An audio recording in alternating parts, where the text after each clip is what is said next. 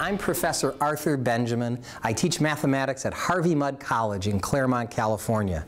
Today, I'm at the Carriage House of the Mathematical Association of America, and I'm going to teach you how to square numbers in your head faster than a calculator. Now with me today are my assistants, Mari and Catherine, and Catherine's going to call out some numbers for me to square. Mari is going to verify them on the calculator. Now first let me tell you what the square of a number is. If you want to square a number like 5, that means taking 5 times itself, which gives you 25. Now the way you do that on the calculator is in one of two ways. On most calculators you could hit 5, then times, then equals, and that will give you the square. Or if you have a fancier calculator like this one, you could press a number, let's say like 6, and hit this x squared button, and that'll give you 36 by only having to press the button once. So what I'm going to try and do now is to square some numbers in my head faster than Mari can do on her calculator, even using the shortcut method. Okay, so Catherine, get us warmed up. Give us a 2-digit number to square. 73. 73 squared is 5,329. Correct? How about another 2-digit number? 51. 51 is 2,601. Correct. How about a 3-digit number this time? 256. 256 is 65,536. Good. One more 3-digit number for the fun of it. 762. 762 squared, that's a harder one, is 580,644. Correct. Good. Would you like to know how that's done? Let me show you. Okay, so let's start with give us a small example as our first number. 25. Oh, you know what? If it ends in 5, that's almost too easy. I'll get to that in a minute, but give me let's say 23 instead, okay? That's a good first example. Now to square the number 23, I go up or down to the nearest easy number. In the case of 23, that nearest easy number is 20. So I'm going to go down 3 to 20. Now whatever comes up must come down, or whatever comes down must go up. If I go down 3 to 20, I balance it by going up 3 to 26. So the first part of my calculation of 23 squared is I do 26 times 20. Now that's the same as 26 times 2 with a friendly 0 attached. Let's do that one in our heads. Now if I do 2 times 26, and we do it left to right, 2 times 20 is 40, 2 times 6 is 12, 40 plus 12 from left to right is 52, so 20 times 26 is 520. Almost done. All we have to add to this is the square of the number that we went up and down. We went up and down 3. 3 squared is 9, and that's your answer, 529. Pretty easy, right? Here, let's try another example. Let's say the number you asked me earlier, 51. Let's square the number 51. Okay, so this time the nearest easy number would be 50. So I'm going to go down 1 to 50. Up 1 to 52. Now let's do 52 times 50. Now there are two ways we can do this problem. One is we do 5 times 52 and attach a 0. Let me show you that way first. So 5 times 50 is 250.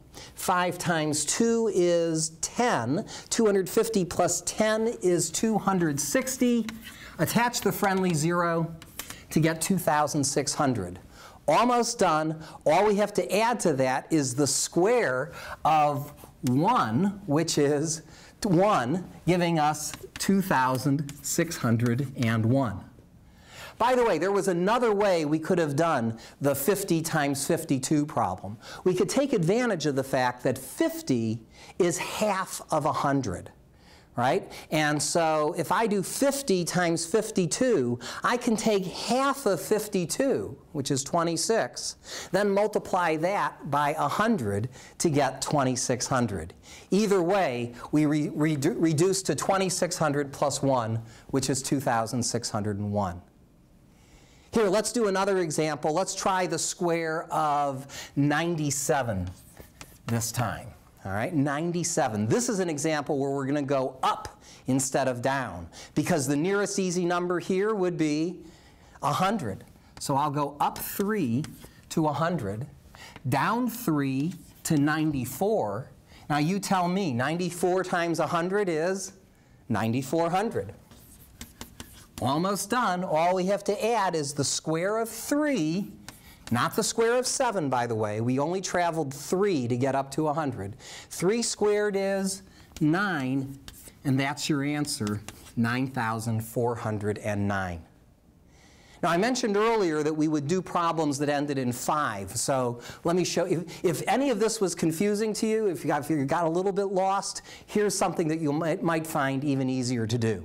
If the number ends in 5, like let's say 25 squared, then you can go up 5 or down 5. It doesn't matter. You'll get the same multiplication. If you go down 5 to 20, you then have to go up 5 to 30. 20 times 30 is, that's easy, that's 2 times 3 with 2 zeros attached, is 600. Add to that the square of 5, which is 25. 600 plus 25 is 625. And that's the answer. By the way, there's another way of doing these problems that end in 5 that you might find even easier still. If you square a number that ends in 5, there's only 2 things you need to know. First of all, the answer will always end in 25, just like here. Also, how does the answer begin? It begins by taking the first digit, which is 2, multiplying that by the next higher digit, which is 3. 2 times 3 is 6, and that's your answer, 625. All right, let's try another example. Let's say the problem was 35 squared. Okay, so again, 35 squared is going to end with 25, not 35, 25. How does it begin? It begins by taking the first digit, 3, times the next higher digit, 4. 3 times 4 is 12, and there's your answer, 1225. Okay, you do this one. Okay, you tell me. How about squaring 75? Okay, think about it. Think of it. All right, let's just give me the answer. How do we do this? 7 times 8 is 56. So the answer is 5625. Let me show you why this works. Okay, I mean, here we are at the Mathematical Association of America, and we want to see reasons. Why does the mathematics, why do these shortcuts work the way they do? Here's the algebra that justifies the method that you've seen here. I don't think about this algebra as I'm doing the calculation, but it tells me that it's always going to work. Here's the formula. A squared equals A plus D times A minus D plus D squared. Okay? First of all, let me show you that this is a true equation, right? If you take A plus D times A minus D, if you've had an algebra course, you know that's equal to A squared minus D squared. When you add the D squared, the D's go away, they disappear, and you're just left with A squared, which is what we have here. Now, this is exactly what we were doing when we were squaring these numbers. Let's say, for instance, when we squared 97 squared, what was our D? What was the distance we traveled? We traveled 3. And this formula says that 97 squared is equal to 97 plus 3 times 97 minus 3 plus 3 squared. That is, it's 100 times 94 plus 9, and that's exactly what we did here. Okay? By the way, this will also work for, this formula shows that it'll also work for 3-digit numbers and higher. Let's say, give us a 3-digit number, and I'll square it and show you how it works. How about a 3-digit number this time? 762 squared is 580,644. Good. Let me show you how that works. Okay, so to square a number like 762, here's what we do. Now, 762 is not a bad number to multiply, but let's move it up to 800. So I'm going to go up 38 to 800, down 38, actually I double 762, to get 724. I do 800 times 724, let's see, 8 times 700 is 5,600, 8 times 24 is 192, 5,600 plus 192 is 5,792, it's 5,792, so that's 579,200.